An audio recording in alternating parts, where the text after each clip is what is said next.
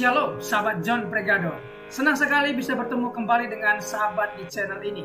Terima kasih sahabat sudah mendukung channel ini sampai hari ini. Saya berdoa kepada Tuhan, kiranya Tuhanlah yang membalas dan memberkati kita semua.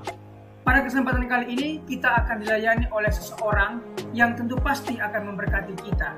Oleh sebab itu, mari kita dengarkan baik-baik pesan yang akan dibagikan. Bila perlu, kita catat dan kita bagikan kepada orang-orang yang kita kasihi, sehingga mereka juga mendapat berkat seperti kita.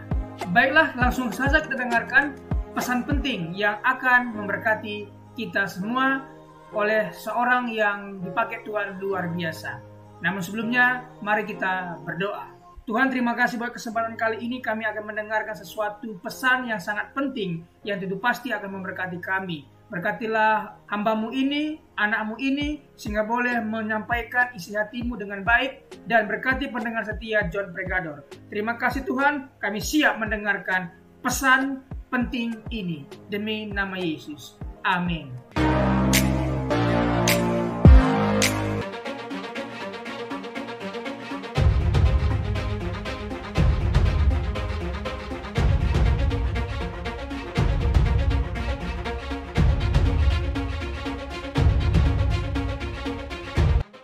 Perlu Thomas tahu bahwa di 2025 itu akan terjadi resesi ekonomi. 2025 akan terjadi resesi ekonomi ya. Dunia atau hanya Indonesia, Pak Daud? Indonesia itu selalu yang terakhir mengalaminya, Thomas. Oh, yes. Ingat, corona, badai, datang 3 tahun, betul? Yes, betul. 3 tahun ekonomi lambat bergerak. Dan waktu itu saya berkata, jangan utang bank. Iya, Pak Daud. Jangan utang apa? Jangan utang bank, Pak Daud. Jangan utang sampai apa? kita utang bank. Utang bank. Suku bunga akan naik. Yes. Nah, dan tahun ini dolar sudah 15.800. Wow, tinggi sekali Pak Daud ya. Sudah toh? 15.700, 15.800. Iya. Nah, akhir tahun suku bunga BI rate 6-7%. 6% atau berapa Mas? 6-7% Pak, suku bunga BI rate. Sekarang udah mulai naik 6%. Wow. Berarti kan sudah terjadi, kata saya, naik jadi 6% atau 7%. Tapi saat ini baru 6%. Betul? Iya. Dan pelambatan ekonomi ini masih ingat Thomas, sampai 2026. Yes, Pak Daud. Tapi kondisi ini bisa tertolong, bisa bertahan, bisa membaik sekalipun ada resesi atau krisis. Harus ada presiden yang tangan besi. Nah, tegas, punya konsep yang jelas. Tangan besi ini bukan otoriter. Bukan tangan besi otoriter itu bukan, Thomas. Iya, Pak Daud. Tapi prinsip untuk negara nomor 1. Betul, Pak Daud. Konsep nomor 1 untuk negara. Iya, Pak Daud. Jadi bukan apa, Thomas? Bukan otoriter.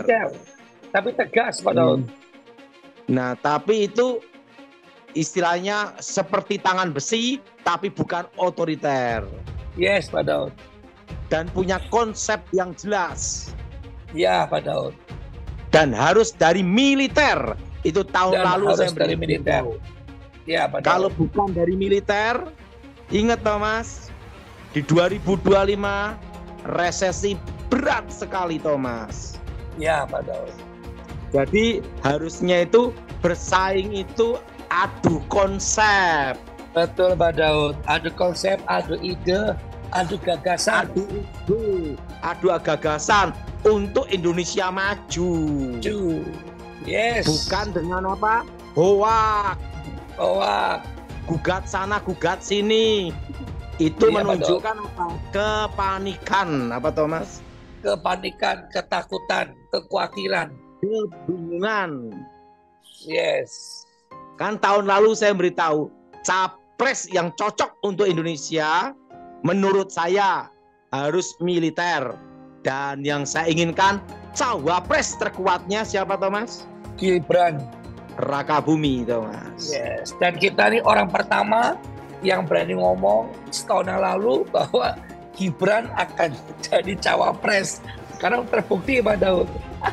Dan ingat Thomas, Gibran Raka Bumi ini solo maju loh Thomas. Betul. Bukan hanya pencitraan marah sana marah sini. Yang kurang kerjaan, yang apa Thomas? Yang kurang kerjaan Pak Daud. Jadi kalau Gibran jadi cawapres, tidak pernah berbuat, hanya marah sana marah sini untuk pencitraan Thomas. yes. Kita ini perlu presiden dan wakil presiden, bukan petugas partai dan bukan pencitraan marah sana marah sini kurang kerjaan, betul Thomas? Yes, tapi pada presiden cinta rakyat, punya ide, udah punya konsep. Dan itu seperti Bapak Jokowi. Betul nggak? Nah, yang pasti kalau buat saya dibandingkan misalnya Pak Gibran jadi maju gitu Mas Gibran gitu ya. Ya saya pilih Ganjar sama Mahfud lah, karena lebih teruji kan. Tanggapannya soal Mas Ganjar sendiri sosoknya seperti apa dan sekarang dipasangkan dengan Pak Mahfud MD? Ya, saya kira ini satu pasangan yang cocok banget ya. Nah, kan kita tahu kan kalau ditanya orang satu kata, apa sih akar masalah di negara kita? Itu satu, korupsi. Nah, kalau untuk atas itu bagaimana? Selain transparansi, butuh kepala yang berani lurus gitu loh. Kan banyak juga orang jujur, tapi tidak berani menyuarakan kejujuran atau melawan teman. Nah, begitu Pak Ganjar kemudian saya kenal sama-sama di Komisi 2 DPR ya. Ini orang berani vokal nih, ngomong nih. Nah, ngomong enggak gitu loh. Nah, ini berani. Beliau tuh pegang teguh ideologi, punya keyakinan, ikut PDI Perjuangan. Nah, tambah Pak Mahfud nih. Nggak ada orang yang ngomongin berani bukti terbalik, sita harta segala macam gitu kan. Nah, saya yakin kalau pasangan dua ini digabung, kan kita sampaikan dari awal kan, akan masalah bangsa kita adalah korupsi. Kita harus perbaikan gaji apa segala macam. Nah, dengan pasangan yang berani memberantas korupsi, memperbaiki birokrasi, dengan memperbaiki juga istilahnya kompensasi dan benefit dari gaji lah ya. Itu. Nah, saya yakin kita akan bisa menuju Indonesia Emas 2045. Shalom sahabat, senang sekali bisa berjumpa kembali dengan sahabat di channel ini. Terima kasih sudah mengikuti channel ini sampai hari ini. Saya berdoa Tuhan yang membalas dan memberkati kita semua. Dalam kesempatan kali ini kita akan membahas satu tema yang tentu pasti memberkati kita. Menjelang pemilihan umum di Indonesia yang akan diselenggarakan di bulan Februari 2024. Kita mesti tahu memilih pemimpin yang tepat untuk memimpin 5 tahun Indonesia ke depan. Sehingga di tahun 2045 Indonesia emas. Mari kita pelajari pemimpin yang bijaksana untuk memimpin bangsa. Seperti apa itu? Kita mulai. Mengapa penting memiliki pemimpin yang bijaksana dalam iman Kristen? Dalam hal ini kita akan menjelajahi beberapa ciri penting yang harus dimiliki oleh pemimpin yang bijaksana. Ciri-ciri pemimpin yang bijaksana. Pertama, mengandalkan Tuhan. Pemimpin bijaksana mengakui keterbatasan mereka dan mengandalkan Tuhan dalam semua keputusan dan tindakan mereka. Pertama, pemimpin yang bijaksana mengandalkan Tuhan. Kedua, kesabaran. Pemimpin bijaksana tidak buru-buru dalam mengambil keputusan, tetapi memberikan waktu untuk mempertimbangkan berbagai sudut pandang. Tidak terburu-buru, dia pertimbangkan dengan matang-matang. Sabar. 3. Berpikir panjang. Pemimpin bijaksana melihat jauh ke depan dan memiliki visi untuk masa depan yang lebih baik. Dia tidak memikirkan 1-2 bulan, tetapi dia memikirkan masa depan. Itulah pemimpin yang bijaksana. Keempat, belajar dari kesalahan. Pemimpin bijaksana menerima dan belajar dari kesalahan mereka dan menggunakan pengalaman itu untuk tumbuh dan berkembang. Kita sudah memiliki 7 diantaranya presiden. Dan presiden ke-8 ini yang akan terpilih seharusnya bisa belajar dari presiden-presiden sebelumnya, sehingga dia memimpin pemerintahan 5 tahun ke depan dengan bijaksana. Contoh-contoh pemimpin yang bijaksana dalam Alkitab. Pertama, Raja Salomo. Raja Salomo terkenal karena kebijaksanaan dan pemahamannya yang mendalam dalam memimpin bangsa Israel. Dia mengetahui seperti apa itu bangsa Israel, dengan tengkar-tengkuk, tapi dia memimpin dengan bijaksana, tentunya atas pertolongan dari Tuhan. 2. Nabi Musa. Nabi Musa diimani oleh umat Israel sebagai seorang pemimpin yang bijaksana dalam membawa mereka keluar dari perbudakan di Mesir. Musa itu hatinya lembut sekali. Dia boleh membawa bangsa ini keluar sampai puluhan tahun dalam perjalanan dengan sabar yang memimpin bangsa ini. Dan dia dijuluki sebagai pemimpin yang bijaksana dengan hati yang lembut. 3. Ratu Esther. Ratu Esther menampilkan keberanian, kebijaksanaan, dan kepemimpinan yang bijaksana dalam melindungi bangsanya. Dia tahu apa yang akan terjadi atas bangsanya, atas peristiwa-peristiwa yang terjadi waktu itu. Tapi dia mengambil keputusan, dia berpuasa untuk membela bangsanya. Dan Tuhan tolong Ratu Esther. 4. Raja Daud. Raja Daud menggambarkan pemimpin yang bijaksana dengan cara ia memimpin dan mengasihi umatnya sesuai firman Tuhan, sesuai kebenaran.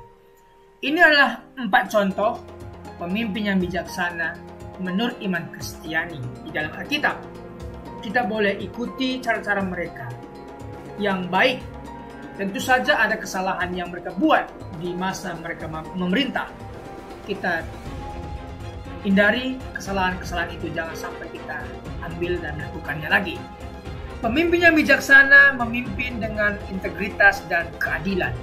Apa itu integritas? Pemimpin bijaksana hidup dengan integritas, bertindak sesuai nilai-nilai dan prinsip-prinsip moral yang benar, berintegritas, tidak mau tergoda, tidak mau disuap, tidak mau disogok dan sebagainya. Dia punya integritas yang kuat. Kedua, keadilan. Pemimpin yang bijaksana memastikan setiap keputusan dan tindakan mereka adil dan memperhatikan kepentingan semua pihak yang terlibat. Nah, sebentar lagi sahabat, kita akan melihat ada 3 calon pemerintahan atau calon presiden dan wakil presiden. Kita harus memilih mereka berdasarkan integritas dan keadilan. Selanjutnya, pemimpin yang bijaksana memiliki kasih dan kepedulian terhadap orang lain. Kasih. Pemimpin bijaksana menunjukkan kasih kepada mereka yang dipimpinnya dan berusaha untuk memahami dan merespons kebutuhan mereka. Dia bekerja dengan kasih. Yang kedua, kepedulian. Pemimpin bijaksana menganggap kepedulian sebagai hal yang penting dan berusaha untuk membangun hubungan yang kuat dengan mereka yang dipimpinnya. Integritas, keadilan, kasih, kepedulian. Pemimpin yang bijaksana memiliki kebijaksanaan dalam mengambil keputusan. Pertama, dia akan menganalisis situasi, penilaian resiko, dan konsultasi. Mari kita selidiki. Analisis situasi. Pemimpin bijaksana memahami situasi dengan baik sebelum mengambil keputusan yang penting. Dia menganalisis situasi yang sedang terjadi. Kemudian penilaian resiko. Pemimpin bijaksana menjaga keseimbangan antara mengambil resiko yang diperlukan untuk kemajuan dan menghindari resiko yang tidak perlu. Kemudian konsultasi. Pemimpin bijaksana mencari masukan dan nasihat dari ahli dan rekan kerja sebelum mengambil keputusan yang benar. Ini yang harus dilakukan. Analisis situasi, penilaian risiko, dan konsultasi kepada pakar-pakar. Pemimpin yang bijaksana mampu memimpin dengan keteladanan. Pikiran terbuka. Pemimpin bijaksana dengan keteladanan mempertimbangkan perspektif dan pandangan semua orang yang terlibat. Kedua, kesetiaan. Pemimpin bijaksana dengan keteladanan memegang komitmen dan menjunjung tinggi nilai-nilai kebenaran. 3. Kerendahan hati. Pemimpin bijaksana dengan keteladanan menghargai orang lain dan tidak memegahkan diri. 4. Kedisiplinan. Pemimpin bijaksana dengan keteladanan menunjukkan kedisiplinan dalam tindakan dan perilaku mereka. Nah, itulah tadi, pemimpin bijaksana mampu memimpin dengan teladan, pikiran terbuka, kesetiaan, kerendahan hati, dan kedisiplinan. Kesimpulannya, pemimpin yang bijaksana mampu menginspirasi dan memotivasi orang lain. Inilah pemimpin yang harus kita pilih. Dia mampu menginspirasi, memotivasi orang lain. Inspirasi. Pemimpin bijaksana menciptakan lingkungan yang menginspirasi dan mendorong orang-orang untuk mencapai potensi terbaik mereka. Dia menginspirasi, mendorong, sehingga orang itu mencapai potensi terbaiknya. Motivasi. Pemimpin bijaksana memotivasi dengan memberikan penghargaan, pujian, dan pengakuan atas pencapaiannya. Misalkan ada atlet olahraga kita mencapai sebuah juara, mendapat medali emas. Kita harus memberikan motivasi, memberikan penghargaan, pujian atas pencapaian yang dia sudah capai. Itulah pemimpin yang bijaksana. Berikutnya, pendorong. Pemimpin bijaksana mendorong dan memberikan dukungan kepada mereka yang sedang menghadapi tantangan. Ada permasalahan, kita harus dorong mereka untuk mendapatkan solusi atas tantangan, atas masalah yang sedang dihadapi. Pemerintah harus hadir, menolong orang-orang yang susah, orang-orang yang di bawah, dibela haknya. Demikian, apabila ada komentar, kritikan, dan juga nasihat, saran, boleh tinggalkan di bawah video ini. Terima kasih sahabat, Tuhan Yesus memberkati.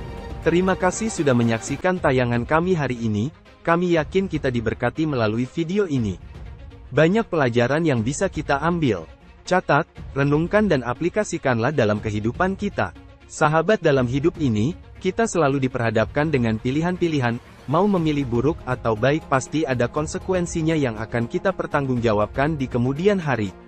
Oleh sebab itu, firman Tuhan tegas mengatakan dalam Matius 12 ayat 36 setiap kata sia-sia yang diucapkan orang harus dipertanggungjawabkannya pada hari penghakiman. Ibrani 4 ayat 13. Dan tidak ada suatu makhluk pun yang tersembunyi di hadapannya, sebab segala sesuatu telanjang dan terbuka di depan mata Dia, yang kepadanya kita harus memberikan pertanggungan jawab. Oleh sebab itu kita harus senantiasa menjaga hidup kita sebaik-baiknya. Jangan sampai Tuhan mendapati hidup kita tidak ada bobotnya. Dengan terus menempel pada Tuhan, tekun mengikuti setiap firman rema yang Tuhan sampaikan, hidup kita akan senantiasa diisi oleh kebenaran. Terima kasih sahabat sudah mengikuti dan menyaksikan tayangan kami hari ini. Saya yakin dan percaya kita pasti diberkati melalui tayangan hari ini. Sahabat, bila diberkati dengan tayangan kami, marilah kita dengan murah hati share video ini kepada teman-teman kita yang lain, agar mereka juga tidak kehilangan informasi dan mereka juga diberkati. Diberkati untuk memberkati. Sahabat John Pregador, banyak sekali pelajaran yang kita bisa ambil dari sesi hari ini. Catatlah baik-baik poin-poin yang telah disampaikan, simpan dalam hati, dan diaplikasikan dalam kehidupan sehari-hari. Saya yakin dan percaya itu bisa menjadi pelajaran dan rema buat kita, sekaligus membuat kita bijaksana dan bertanggung jawab dalam menjalani kehidupan ini. Sahabat John Pregador, apapun yang terjadi dalam kehidupan ini, Tetaplah percaya kepada Tuhan, bersandar kepada Tuhan, pegang firman Tuhan.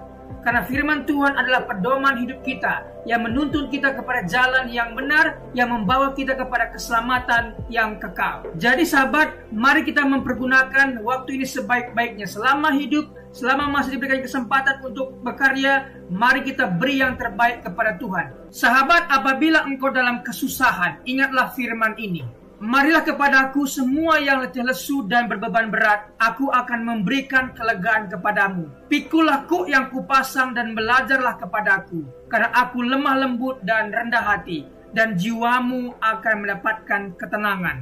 Diberkati orang yang mengandalkan Tuhan, yang menaruh harapannya kepada Tuhan. Ia akan seperti pohon yang ditanam di tepi air, yang merambat akar-akarnya ke tepi batang air, dan yang tidak mengalami datangnya panas terik, yang daunnya tetap hijau, yang tidak khawatir dalam tahun kering, dan yang tidak berhenti menghasilkan buah. Janganlah takut, sebab aku menyertai engkau. Janganlah bimbang, sebab aku ini Allahmu.